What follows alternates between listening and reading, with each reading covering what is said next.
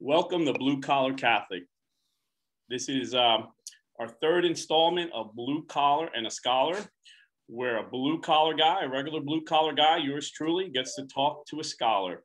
Today, we probably have the most scholarly scholar I've ever heard of in my life. I said on the video today, I look at him like the modern day William F. Buckley, and I'm really interested to hear his thoughts on the current political state of our country, the state of our church, as well as I got a lot of personal questions I like to ask him. But for those of you who are not familiar with Dr. George, this is a little bio of his. Robert P. George is a McCormick Professorship of Jurisprudence and Director of the James Madison Program in American Ideals and Institutions at Princeton University. He has served as chairman of the U.S. Commission on International Religious Freedom and on the U.S. Commission on Civil Rights and the President's Council on Bioethics. He has also served as a U.S. member of UNESCO's World Commission on the Ethics of Scientific Knowledge and Technology. He was a judicial fellow at the Supreme Court of the United States, where he received the Justice Tom C. Clark Award. A Phi Beta Kappa graduate of Swarthmore, he holds the degrees of JD and MTS from Harvard University and the degrees of Doctor of Philosophy, Bachelor of Civil Law, Doctor of Civil Law, Doctor of Letters degree, all from Oxford University, as well as having 22 honorary doctorates. He's a recipient of the U.S. Presidential Citizens Medal, the Honorific Medal for the Defense of Human Rights of the Republic of Poland, the Canterbury Medal of the Becket Fund for Religious Liberty, the Bradley Prize, the Irving Kristol Award of the American Enterprise Institute, and Princeton University's President Award for Distinguished Teaching. His books include Making Men Moral, Civil Liberties and Public Morality, and In Defense of Natural Law. What impressed, this is all very impressive, but one thing that really stood out for me that is not in the short bio is that although Dr. Robert P. George is one of the greatest conservative thinkers of our time, liberal Supreme Court Justice Elena Kagan said this about him. And this is from your book, Conscience and Its Enemies. I was pretty impressed when I read this. Robert George is one of the nation's most respected legal theorists. His many accomplishments are due to his sheer brilliance, the analytic power of his arguments, and the range of his knowledge. But there is still more. There is a deeply principled conviction, a profound and enduring integrity. To me, that was very impressive. And what I love about you, Dr. George, is that you're one of the few conservatives left that can dialogue with our opponents. I see you all the time on YouTube with Dr. Cornel West, and you guys seem to have a very close friendship. Indeed. Now, we talked a little bit before we went on air, and I assume Dr. Cornel West kind of grew up underprivileged, and you kind of grew up well off. And actually, it was kind of the reverse, correct? I grew up in the hills of West Virginia. As you know, I can prove that. I'm a bluegrass banjo player. Yeah, that was another thing we spoke about. My son has them all over his YouTube playing bluegrass.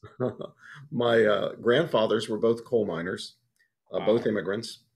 My mom's dad was able to save up some money after mining for many years and went into a little grocery business. My dad's dad remained working in the mines and then on the railroads for his entire life. Wow. He was a laborer. Of course, they didn't go to college. My parents didn't go to college either. I'm the first in my family to go to college. I would probably be in the coal mines today, Rob, but for World War II. My father was drafted out of high school. He hadn't even finished.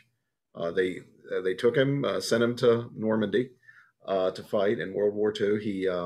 They sent his parents, the high school sent his parents a diploma. Wow.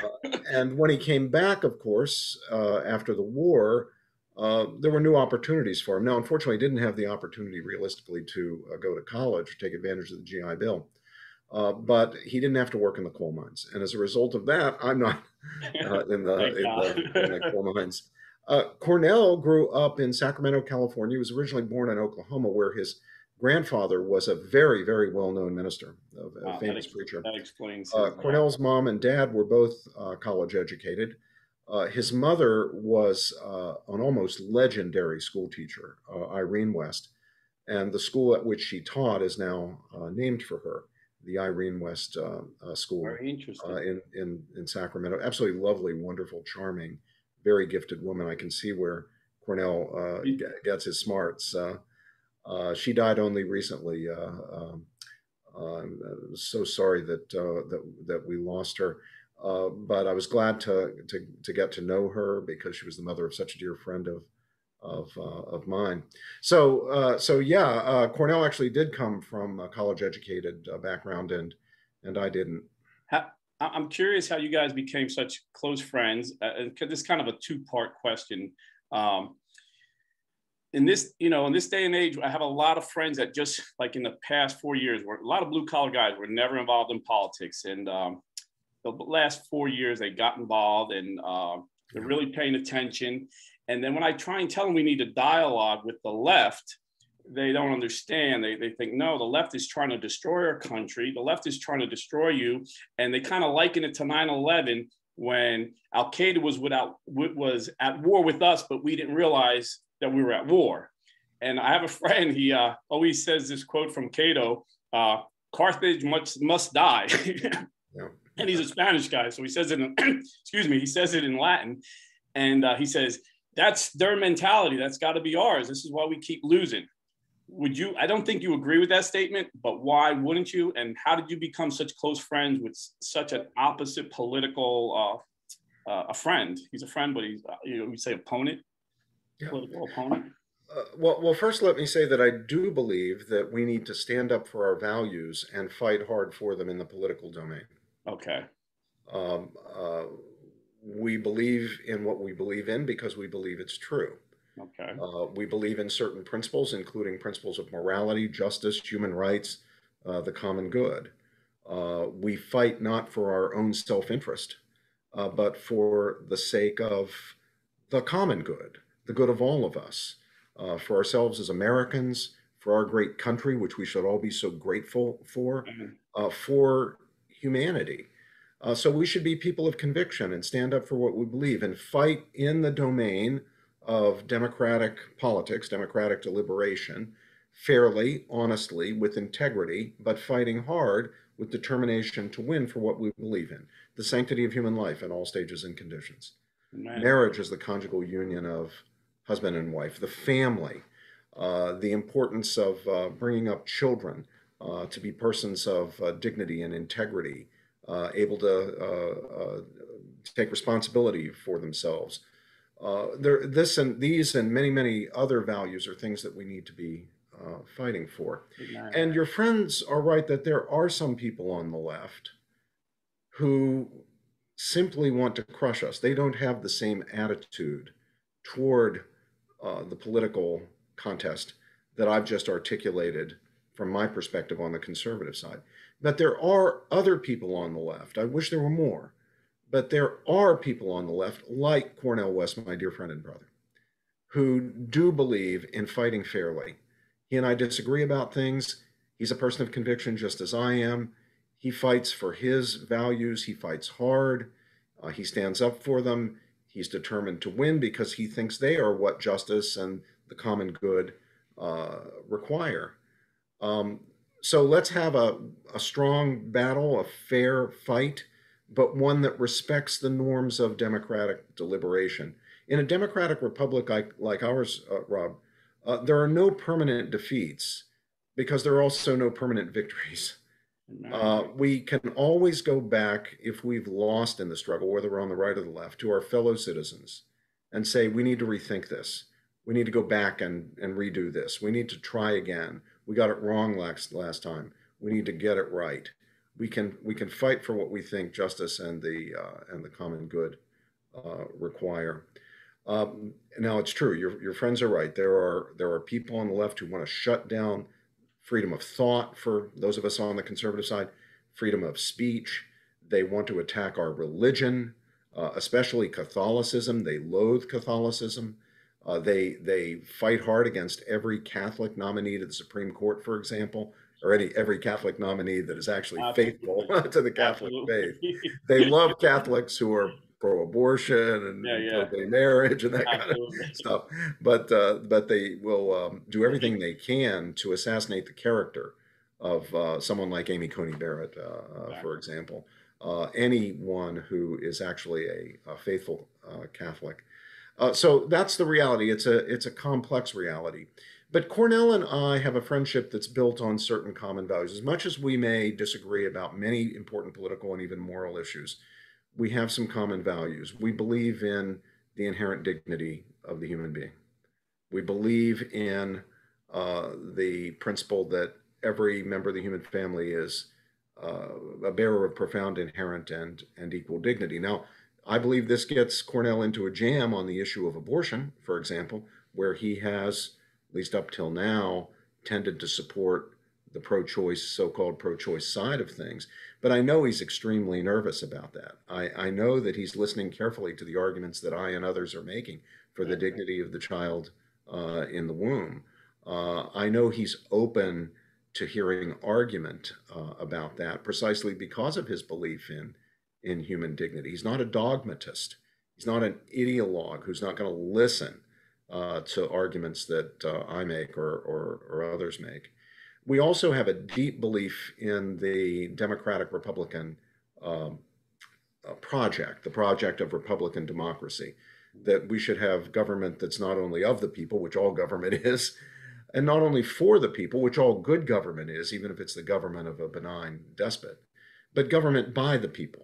That is where ordinary people like you and me, ordinary folks, working class people, as well as the wealthy, uh, uh, people who are high school educated or haven't even finished high school, have just as much to say as people who have 4 PhDs. We believe in a principle of government that gives everyone that right to participate in decision making. And we believe that the protection of freedom of speech is absolutely essential for all of us. So Cornell fights hard against those on the left, even though he himself is on the left. He fights against the people on the left who want to shut down the speech of people like me and you. And wasn't He's a it big ally. wasn't it Dr. West and yourself who generated that letter amongst the university's professors to protect free speech? Or were you Well, guys thank you just tiny? for mentioning that, Rob, and your viewers and listeners. I hope will go to the internet and do a search and look for truth-seeking democracy and freedom of thought and expression. That's the title of the statement that Cornel West and I put out together in 2017. Truth-seeking democracy and freedom of thought and expression. And there we make the case that the pursuit of knowledge and the pursuit of justice in the Republican Democratic order both require deep respect, principled respect for the freedom to dissent, the freedom to disagree, the freedom to express your opinions. And when people, in these days, it's coming mostly from the left, not exclusively. And historically, it hasn't been exclusively from the left, that's for sure. But today, mostly from the left, when Yeah. people try to shut down free speech, they try to cancel people who express a dissenting viewpoint. They want to deplatform people, kick people off Twitter and Instagram and Facebook and so forth, shut down arguments that people are prepared to make, ban certain books, or at least ban certain books from platforms like Amazon. When people on the left are doing that today, Cornell is out there every bit as vigorously, maybe even more vigorously than I am, to say, no, this is wrong. This is wrong. It's a violation of fundamental rights and liberties. So I really respect Cornell for being willing to stand up against the people on his own side of the political divide and take a stand for what's right. Amen. And for the record, he's always been my favorite liberal. Whenever I've seen him on TV, I'm like, there's something about that guy. I just like him. He just has the joy of the Lord, even though I disagree with him totally on politics. He's just He does indeed. and I've never heard him say like a mean and harsh word against his opponent. He's probably the only liberal I could say that about. Recently he did something that was very important. As you may know, there's an assault on the field of classics one that's being waged in some cases from within the field of classics by Wow. professors of classics. And part of this assault is an attempt to stigmatize classics as an inherently racist discipline. Absolutely. And so there have been efforts to abolish classics or to fundamentally transform it beyond recognition. There have been efforts to, get rid of the teaching of Homer in schools or Plato and Aristotle, Cicero. Um, and recently, and regrettably, Howard University, the most famous of all our historically Black universities, probably the most distinguished of our historically Black universities, announced that it was closing its classics department. Wow. And most people on the left didn't make a peep because they just interpreted this as, in line with the idea that we got to abolish racism and white Cancel supremacy, culture. and the classics represents that. And to his credit, God bless him, Cornell in the Washington Post put out a strong editorial denouncing Howard's decision to abolish the classics department and pleading with them to reverse course and bring back classics. Cornell understands that Homer and Plato and Aristotle and Thucydides are not just for white people any more than Shakespeare is just for white people, or Dante is just for white people, or just for Italians, or whatever, and any more than Duke Ellington is only for Black people, Amen. or Ralph Ellison is only for Black people. Cornell realizes and stands up for the fact that the great achievements of civilization, whether those whose achievements they are black, white, purple, red, yellow, green, are the common patrimony of humanity. Amen. And we all have to learn from them. Black kids learn as much from studying Plato as white kids. White kids learn as much from studying Ellison as Black kids. You as a white person, I don't know if you happen to love Ellington's music. I do. That love does not know race. Amen. That is fantastic music, whether you're Italian, Amen. Polish, Chinese, Amen. from Ghana, from Ecuador. It really doesn't matter. And say Cornell is bold enough to stand up and say it out loud. Amen. I always said there's only two types of music: good music and bad music. Yeah, that's right. Wow, that's awesome. There's another, speaking of quotes I always quote, there's another quote. I think Ronald Reagan may have coined the term, if you're not a liberal when you're 20, you have no heart. If you're not a conservative when you're 40, you have no brain. And I noticed Ronald Reagan was a liberal Democrat. And I don't know if you would have called yourself a liberal, but you were a Democrat starting out as a young man. My question, again, is twofold. Why? And what made you change to the Republican Party? Sure. Well, that quotation is usually attributed to Churchill. Okay. Reagan used it a lot. But evidently it wasn't Churchill who said it. Oh, it wasn't. So I think that the historians have figured out that it wasn't Churchill who said it, but they haven't figured out who did say it. Who did? Okay. There's a lot of quotes like that I've noticed. There's a certain amount of truth in it. I mean, it's not absolutely and exceptionlessly true, but there's an awful lot of truth in it. Well, as I said, I grew up in the hills of West Virginia. My grandfathers were coal miners. We believed in the Union. And we believe in the Democratic Party. The Democratic Party and the Union were like this. They were basically the same thing. We thought the Democrats were for the working man. Yeah, that's how I grew up. The coal miner. They were for the railroad worker. They were for the factory worker. They were for the people in need. People need a little help. People needed a hand up, not necessarily a handout. We weren't for handouts. No, absolutely. But we thought people need a hand up, and the Democratic Party will give it. And we thought the Republican Party there was a bunch of ogres, and they didn't want to give anybody a hand up or a hand up. They were against the coal miner, and they were against the factory worker, and they hated unions. And they hated the union. So this is just what I was brought up with. I mean, where I come from, people did think that Jesus Christ belonged in first place, but they thought Franklin Delano Roosevelt was in second place. And JFK third, maybe? Oh, well, yeah, that was coming in there anyway. But as I was growing up and getting a little older, I could see that this story that we had all come to believe was at best an oversimplification. Yes. And when I was in my teens, something very dramatic happened, which was that the president of the United Mine Workers Union, a guy named Tony Boyle, who was being challenged by a reform movement within the miners, led by a guy named Jock Yablonsky, had ordered a hit on Yablonsky, had him murdered. It's not surprising growing up in Jersey. Yeah, well, you know what I'm talking about. I know exactly. And that sobered a lot of us up, and that opened a lot of our eyes. We could see the union was not so holy and No. pure. After all, there was corruption. So, as I now like to say, I used to believe that the union was always in the right and the company was always in the wrong. I still pretty much believe the companies are always in the wrong, but the unions are always in the wrong too. They deserve each other. There you go. So much corruption. The other, the second thing, really three.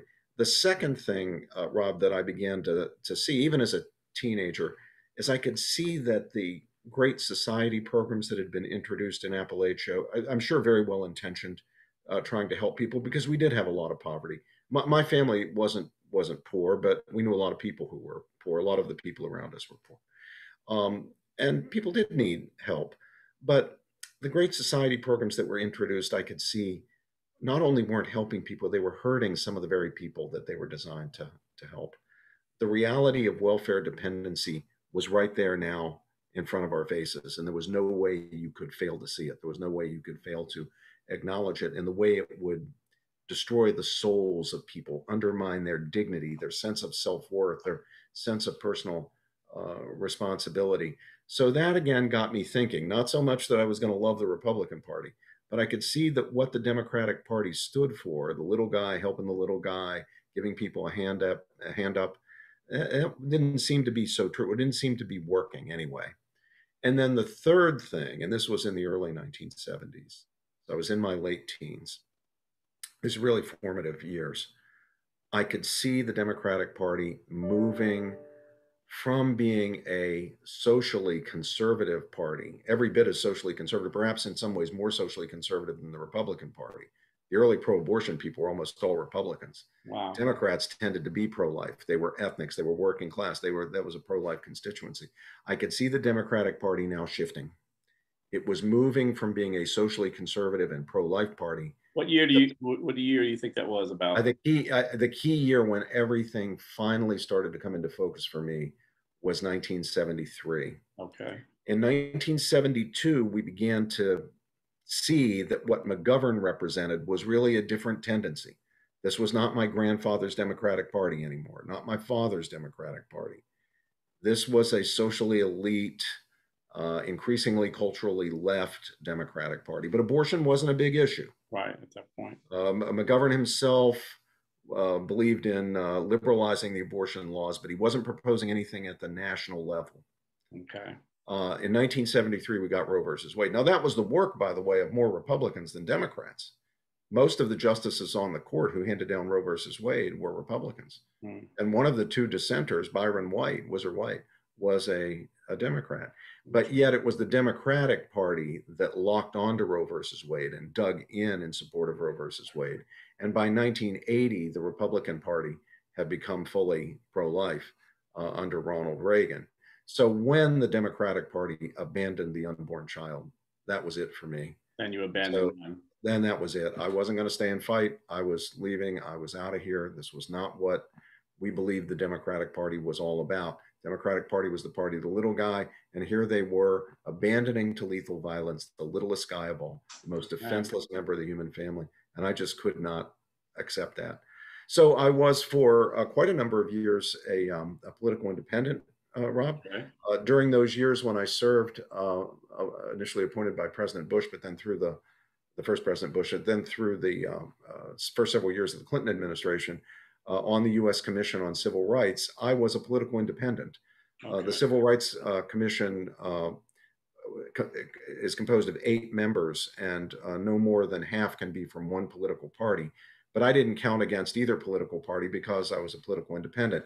Even though I had left the Democratic Party, I couldn't bring myself to embrace the Republican Party because they were always our enemies. You know, when I was growing up, Like a I Boston mean, Red Sox fan becoming a Yankee fan almost. yeah, the when I was growing up, I mean, I'll put it to you this way: not only did we not like Republicans, we didn't know any. There's just nobody around who was Republican. You know, we were the the miners and the children of the miners and the grandchildren of the miners. We were the people, and we were the people who lived in West Virginia. The Republican, we were all Democrats. The Republicans were the rich people who lived out of state. They didn't even live in the state. They owned the mines that exploited our fathers and grandfathers and great grandfathers and so forth. So it took me a long time to get past that. That's interesting. But around the end of the millennium, in the late 90s or just about 2000, I finally said, look, the Republican Party, I don't agree with everything that the Republican Party stands for, but I agree with a heck of a lot of it. And I certainly don't agree with much of what the Democratic Party really stands for anymore. I mean, some of their rhetoric's okay, but what they really stand for is not. What they really do is just not anything I can accept. So, I registered then finally as a Republican. I did so though trembling, fearing that my grandfathers were rolling in their grave, actually Republican. But then I thought to myself, well, darn it, if they were around today, they'd be Republicans too. I think so. I mean, they were Christian men. They were serious men. They were morally serious people. They wouldn't go in for all this liberal moral craziness that the left has embraced and the Democratic Party now has embraced. You know what I came back to the Catholic. I was baptized Catholic, Italian kid from Jersey, but I never really went to church much. And then I became an evangelical in the Navy. I had an experience with Christ, and he really transformed my life. And for 30 years, I served God in evangelical churches. And about 6 years ago, through studying, scholars like Scott Hahn and Peter Kreeft, they led me back into the Catholic Church. The Holy Spirit led me, but he used men like such as those. And I was surprised that so many devout Catholics still vote Democrat. And the argument is they're economically progressive. And I always say my argument, and I want to hear your argument, is that if you're a social conservative, you must be a fiscal and economical conservative too, because it helps more poor people than, like you said, the Great Society actually hurt people. How would you argue that? I mean, would you agree that to be socially conservative, you must be economically conservative as well, or fiscal conservative? I have an essay on that. It's the first chapter of my book, Conscience and Its Enemies. That's the book you were reading that nice quotation from Elena Kagan from. And so people who are interested in my thought about the relationship of economic and social conservatism might have a look at that chapter. Again, the book is Conscience and Its Enemies. Yeah, it's actually page 19, I believe. Yeah. I don't think that Catholics can be or should be dogmatic libertarians. I think we should affirm the market as far better than the command economy. So in that way, we're economic conservatives, but we're not dogmatic libertarians. We recognize that there can be good reasons for government regulation. Those reasons are basically the classic ones of protecting public health, safety, and morals, and advancing the common good. I also believe in the social safety net, but the safety net should be really a safety net. We in the Catholic tradition have a wonderful principle. It's been borrowed by people outside our tradition, and they're welcome to borrow it. I love it when they learn from some of the riches of our tradition. It's called subsidiarity, and subsidiarity is the idea that problems should be solved at the lowest level at which they can be effectively solved. So people have the most control over their own lives. The people who know best what's best for themselves and their families can make the key decisions. So if the family can solve the problem, the family should do it. The family should manage it. For example, the question, where should the children go to school? Should they go to public school, private school, religious school, Catholic school? Should they be homeschooled? That should not be a decision made by anybody other than mom and dad. Amen. Because they are the best people in the best position to make the decision. Now, some things can't be done just by the family. So they should be done as close to the family as possible. So let's say the community needs a library. No one family can afford a library, but we could, join together, maybe a private foundation, create a private foundation to build a library. Where it can't be done by private initiative, we need to bring in government. Maybe we need the municipal government to build a swimming pool. But let's, in those situations, let municipal government, which is closest to the people, make the decision about the swimming pool, not the faraway federal government. So always make the decision at the lowest possible level. Now, there's some things that can't be done except by the central government. The defense of our borders, the defense of our country. You blessed our country by serving in the Navy, and I'm so grateful for your service and the service of so many of our fellow citizens who are veterans. But the Navy can't be run privately. It's a government function, Right. and it can't be. You can't have individual states with navies or individual cities with navies. There are some things that have to be done at the national level. Our Constitution affords to the national government the power to regulate commerce among the several states, and that's a very wise thing to do. We would be all disadvantaged. We'd all be harmed. The economy would be undermined if New Hampshire could set up tariff barriers against Massachusetts and so forth, or Virginia against North Carolina and vice versa, trade wars among states and things like that. So there are some things that need to be done all the way up at the top at the national level. Okay, we do them there. But if they don't need to be done there, then they need to be done lower down. If they don't need to be done by government, they need to be done by private initiative, churches, civic associations, and most fundamentally, where they can be done by the family, like decisions about children's schooling. Let those decisions be made by the family. That's the principle of subsidiarity. And that has implications for our economics.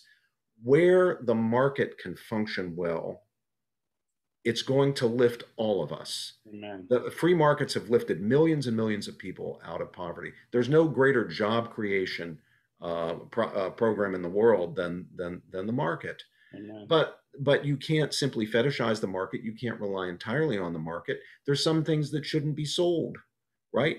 We shouldn't be able to sell ourselves or our children into slavery. Amen. We shouldn't be able to sell drugs. We shouldn't be able to sell obscene pornographic material. I believe there shouldn't be a market in vital organs. There's some things that we don't let the market handle.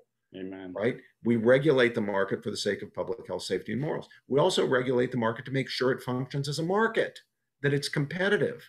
That's why we have antitrust laws.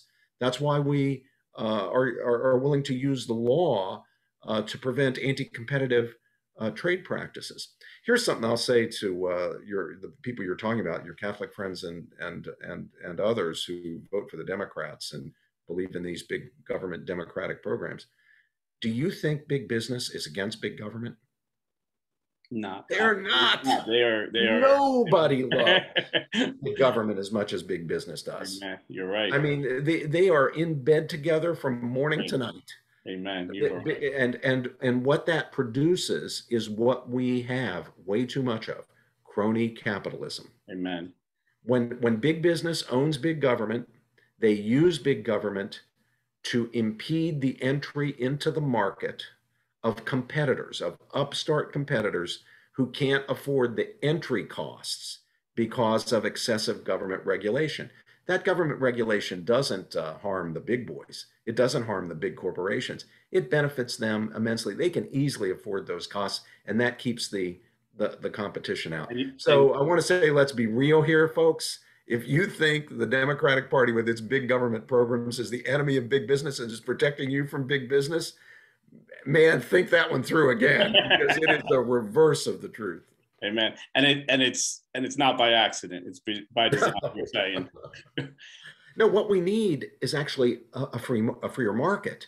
The problem is not that we have too much of a free market. It's that the so-called free market is a fake. We've got crony capitalism.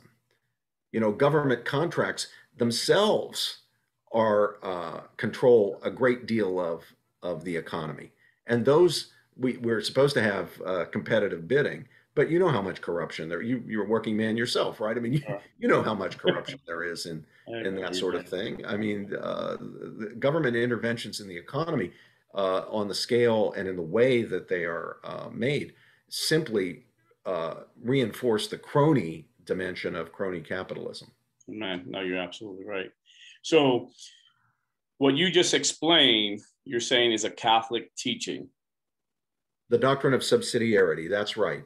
And how far does that go back to St. Thomas Aquinas or even before him? Well, it's formally worked out only in the modern period, and it gets that name subsidiarity in the modern period. Okay. Look at 19th century Catholic writers, for example.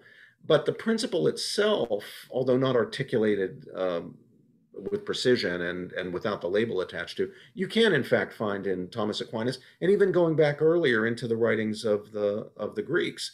You know, if you look at Aristotle, you'll get at least the kind of rudimentary form of the argument. You know, the polis shouldn't do everything.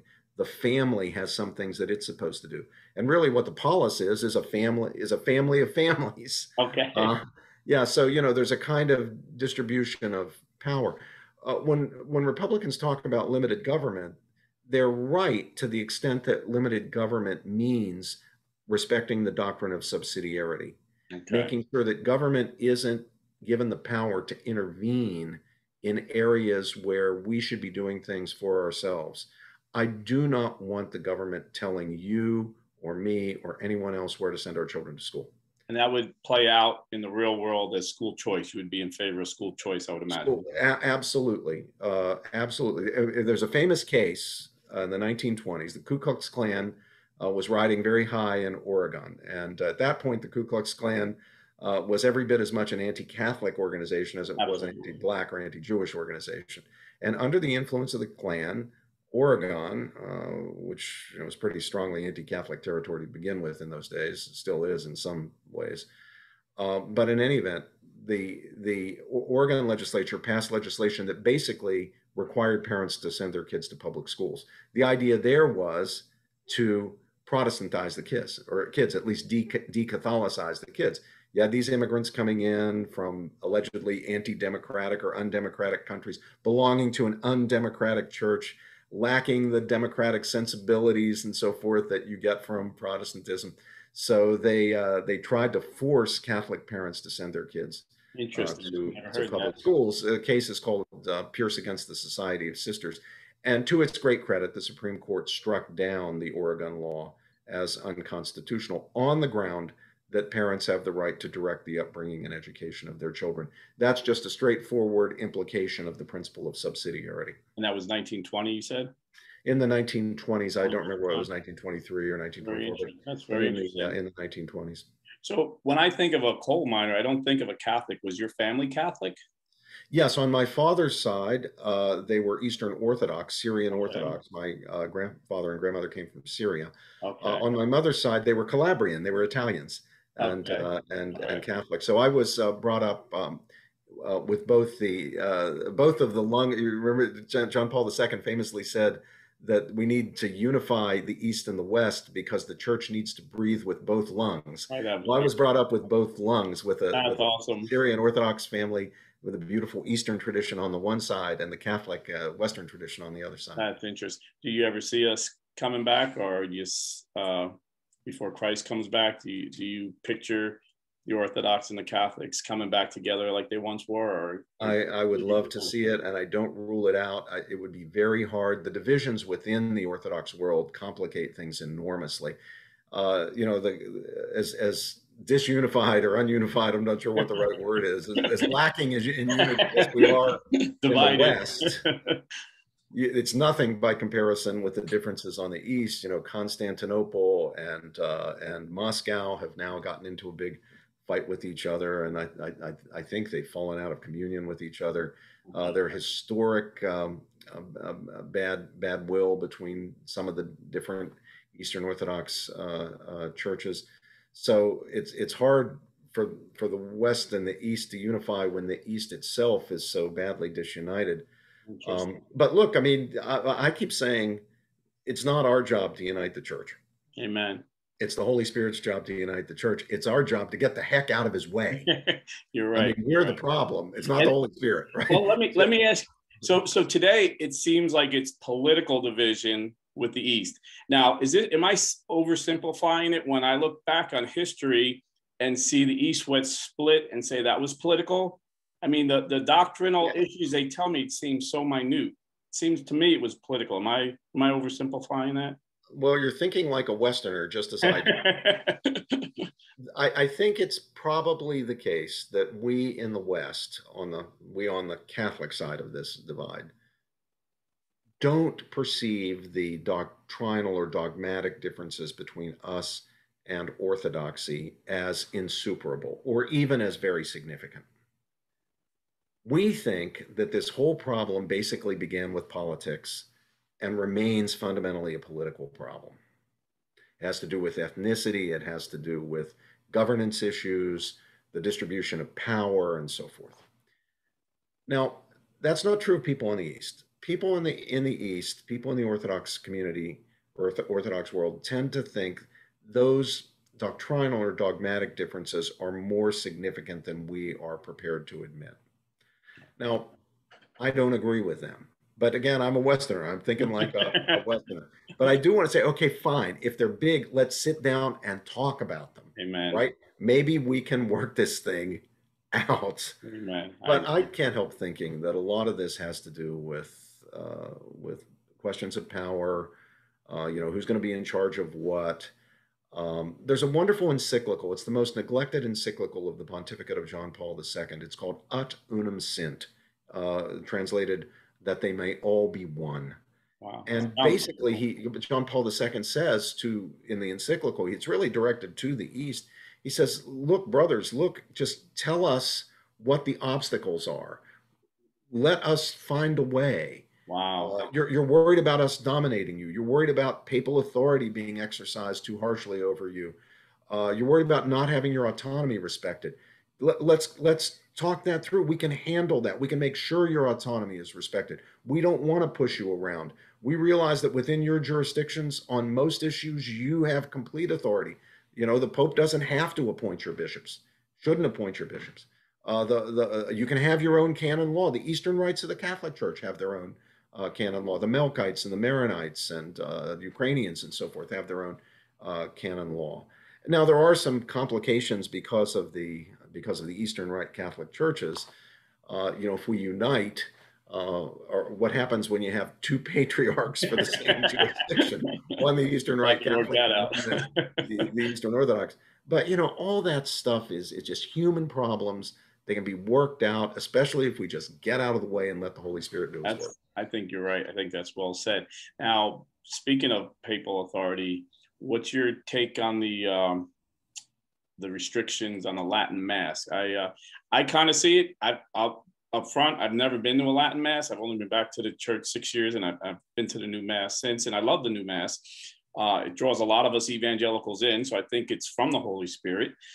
But as an enlisted man in the Navy, if the Admiral of the Navy made some kind of big change that affected me, I would assume that he knows more than I know. I'm just an enlisted guy. I wouldn't assume that I wouldn't expect him to come on my YouTube channel and say, Rob, let me consult and get your opinion of this. But I see a lot of very godly men that I respect are getting very, very upset and angry, righteous anger maybe, or hurt, and they're expressing it, in a way that seems angry. And these are good men. They're not divisive men. They're not ungodly men. So I'm a little confused, being, like I said, I've only been back 6 years. So what's your take on this? Well, before I answer that question, I want to go back to your own story, which was so interesting.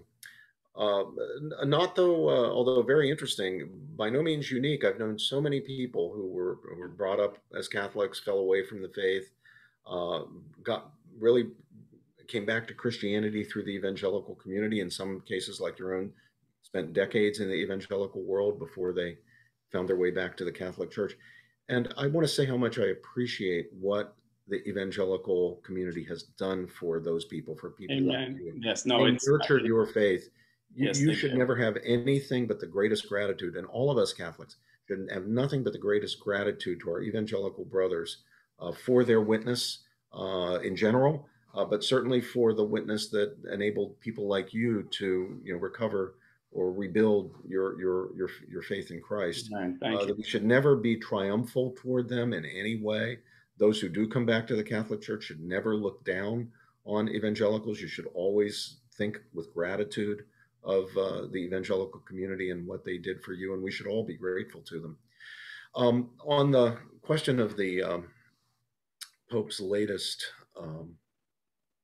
statement and ruling direction, restricting the old form of the Mass, sometimes now known as the extraordinary form of the Mass or the traditional Latin Mass. I believe I understand what motivated him. There were in the community of people for whom the Latin Mass is very central, a group, I believe a small group, I believe a very small minority, who not only loved the Latin Mass and preferred to attend it, but who held and sometimes promoted the view that the new Mass, the so-called Novus Ordo, was not valid, or if valid, was a distant second in dignity to the true Mass of the traditional Latin Mass. Some of these people had even more radical views, including the view that that the Pope is not legitimately Pope. He wasn't legitimately elected Pope, and some of them hold the view that we have not had a legitimate Pope since John the 23rd, since Pope John the 23rd, before the Second Vatican Council. And I think the Pope was worried that these ideas were being spread in the Latin Mass community, that the Latin Mass, the traditional Latin Mass, was becoming a rallying point for these ideas. I don't share that empirical judgment. I haven't made a study of it, but I know a lot of people, a lot of Catholics, and a spectrum of them, believe me. When you do my kind of work, you meet Catholics of every description. And I don't think that the ideas that the Pope was rightly concerned about were being widely spread with the traditional Latin Mass as a rallying point. Therefore, making that empirical judgment, I can't help but conclude that it wasn't really necessary, and therefore was not advisable to restrict the Latin Mass as sharply as he did. Now, there's still some discretion in the hands of local bishops, and some of them are using that discretion to make sure that the Latin Mass is available, at least to those who have become accustomed to it and find it especially spiritually nourishing. I worry about this becoming a point of disunity. If you look at my Facebook page, I think I have it on public setting, not my public figure Facebook page, but the public setting of my personal Facebook page. You'll see that I've posted a statement on this very issue, and it's really a plea to those who love the Latin Mass and who have been so wounded by this decision from the Pope. It's a plea with them not to leave the church. I haven't heard any say they would leave. I've heard a lot of them say they're hurt, they're angered. Like you, they say they don't think it was necessary, but I haven't heard any say they would leave. And am I correct in thinking that a new Pope could lift those restrictions? Yes. I mean, put them in place. Yeah, what the Pope was doing here was overriding a previous, more generous and permissive policy of Benedict XVI. So what one Pope does in this area, it's not dogmatic. It's not a dogmatic decision. It's a disciplinary decision. What one Pope does, another Pope can undo. Or perhaps this Pope could rethink it and say, well, maybe we did go a little bit too far. Let's give people a little more room for the traditional Latin Mass. Didn't realize it was going to be so painful for people. I hope the Pope would do it himself. But if not, a future Pope certainly can do it. I think that the danger here is the Pope's decision will become a source of disunity. So I'm pleading with people, and I hope you're right that people aren't intending to leave. But I'm hearing so much pain that I worry they're going to be tempted to leave, and so I'm pleading with people. Don't leave. Now, I myself, in my very youngest days, remember the Latin Mass. So I was an altar boy in the early 1960s, before the change, and it was a beautiful Mass. There's no question about it. I've very occasionally, gone to a Latin Mass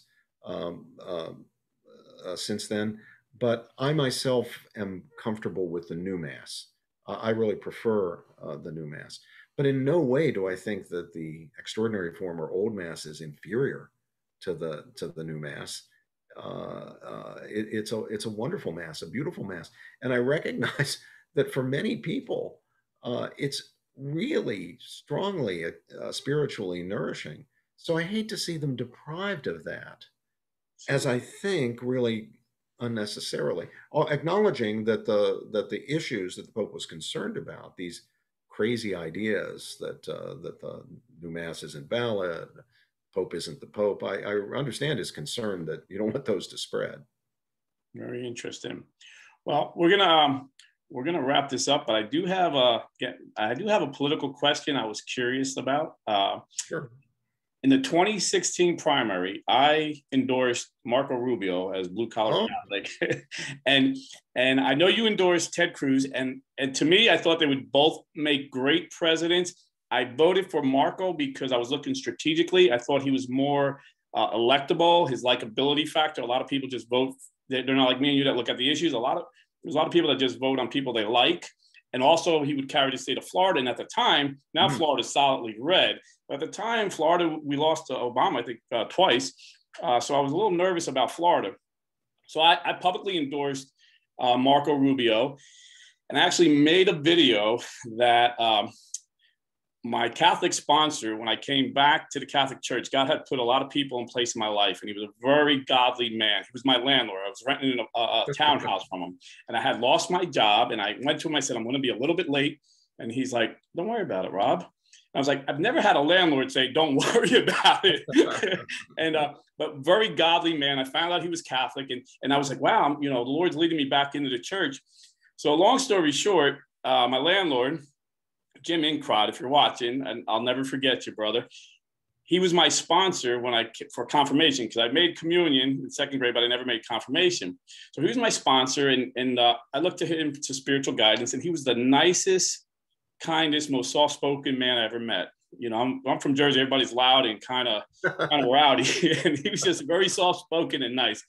And he emailed me when he seen the video I made about then it was candidate Trump.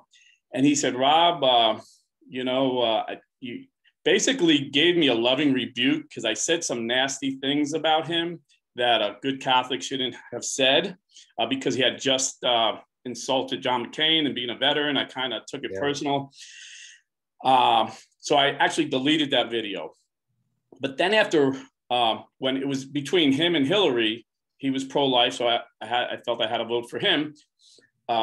Begrudgingly, but then after 4 years of watching him, I enthusiastically endorsed him and voted for him in his previous election. Now, I know that you had endorsed Ted Cruz, and you also said some things that weren't so nice about Donald Trump. I'll bet I outdid you. I don't know. I can't even say what I said on here. I'd be embarrassed. Did 4 years of his presidency change your mind at all?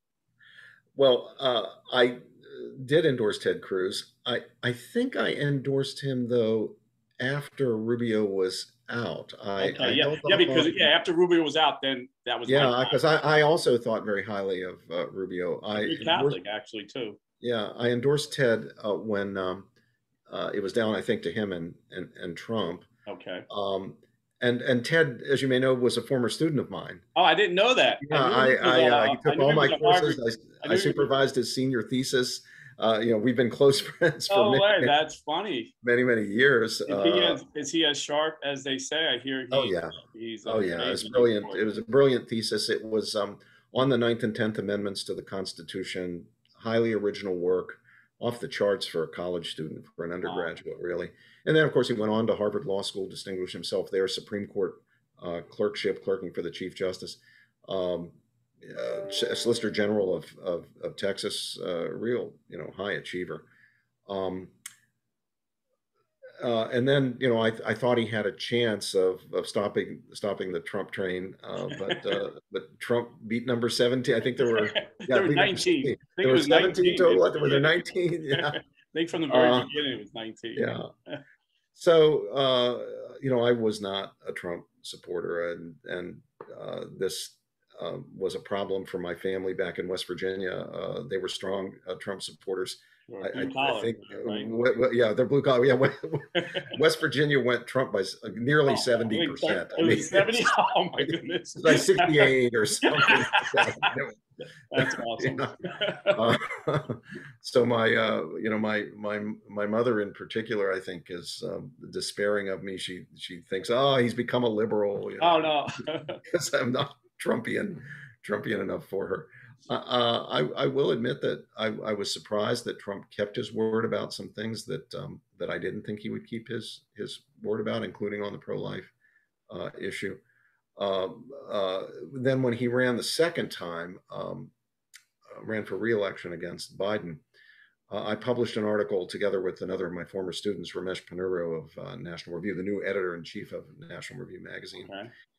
And the position that we articulated there was that while it would be morally impermissible for a Catholic to vote for Biden because of Biden's pro-abortion and pro-gay marriage and so forth positions, it would be morally permissible for a Catholic to vote for Trump despite Trump's delinquencies, but not morally required. And that's exactly where I ended up. I thought Biden simply could not be supported by a Catholic who was serious about his faith, because if you're serious about your faith, you believe in the profound and inherent and equal dignity of each and every member of the human family, beginning with the precious child in the womb. And you know where Biden is on that issue. He even abandoned his 40 years of support for the Hyde Amendment, which protected Catholics and other pro-life people from having to pay for abortions. So I thought that it would be permissible, and we articulated the view that it would be morally permissible for a Catholic to vote for Trump, but not morally required. If, as a matter of witness against some of the things Trump said and did, you didn't feel you could vote for him, then you could write in, you could vote for a third-party candidate. To us, it was a matter of discernment. One of the things you might think about is, are you in a contested state? If you're in a contested state, maybe you'll think about it differently than if you're in a state that's definitely going to go for Trump or definitely going to go for Biden. So it was a difficult situation. I'm hoping that we'll get a candidate on the Republican side the next time who doesn't have some of the moral drawbacks of that President Trump presented, but is also as strong as President Trump was on some of the issues where he did, I think, do a good job. I like Ron DeSantis, for example, from down in Florida. I've had the privilege of doing a little bit of work with him. Okay. He's working on education reform in the Florida higher education system, and he's had me involved in helping him with that. And I've gone down and spoken for him at the governor's mansion there at a little conference that they did on higher education reform. So I think highly of him. I continue to think highly of Marco Rubio. I don't think Ted Cruz is going to run again, but there are some other rising stars in the Republican Party that I'm hopeful about. If it wasn't DeSantis or Rubio, who would you like to see run? Do you think of someone off the top of your head? I know it's kind of on the spot. Yeah, I'm probably missing some obvious people. I like Tom Cotton from from Arkansas, veteran like yourself. Yeah, Tom Cotton is definitely a man of character. Yeah. Oh gosh, there's probably obvious people, just not jumping into my head. I like Tim Scott. I like Tim Scott from. I thought DeSantis Scott would be a great ticket. I was just telling my friend the other day that would be a great ticket. DeSantis Scott.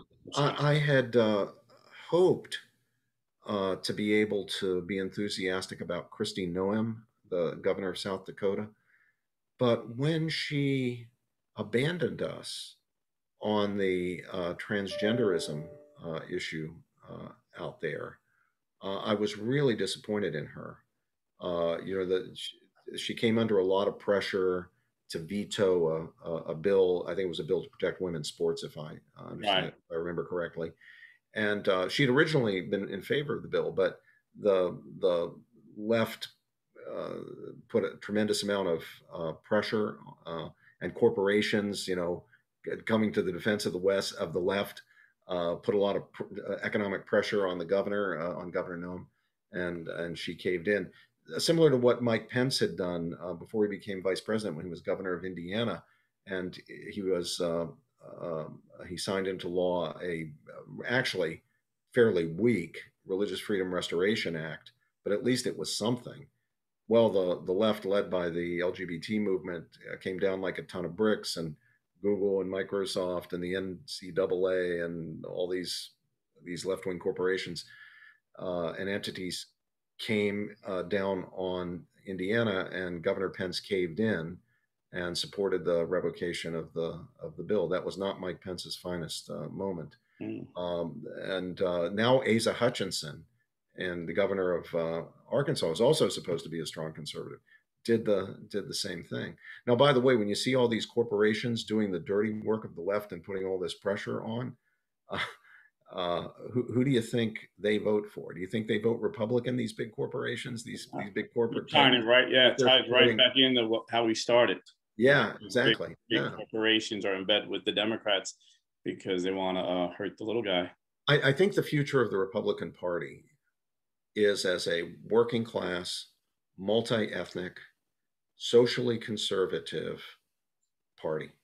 I agree. We're not going to get the wealthy and affluent, the super highly educated. They've gone off in a different direction, morally and spiritually and politically. But I do think that working class, Black people, white people, Asian people, Latino people, people of all backgrounds who are socially conservative, who are on the whole tend to be a lot more religious than our elites, need to really bind together to be the movement that takes our country back and restores us to our highest and best principles, the principles of the Declaration of Independence and the Constitution. Amen. And the broader principles of the Judeo-Christian tradition that are what made the American founding possible in the first place. The idea of the dignity of the individual as a creature made in the image and likeness of God. And I think in your book, Conscience and Its Enemies, you quote James Madison that it takes virtuous people to live in a free society. Am I getting that quote? That's exactly right. That's exactly right. To be worthy of freedom, to be able to exercise freedom without destroying your country, you need virtue. You need self-control, self-restraint, self-mastery. A licentious people is not going to be a free people for very long, because they're going to be destroying each other and destroying themselves and destroying their nation. If we love liberty, and we should, if we want liberty, and we should, we also need morality. There can be no liberty without morality. Any people that tries to have liberty without morality will collapse into tyranny. You can take that to the bank. Amen. Amen. History proves that out. Yep. Well, thank you, Dr. George. This was a great time. I really enjoyed it. I learned a lot. I'm sure my viewers learned a lot. And you're welcome to come back on anytime. I know you're a super busy guy.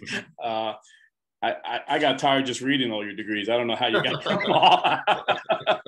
So God bless, and thank you very much. My pleasure. Thank you, Rob. Bye-bye now. Bye-bye.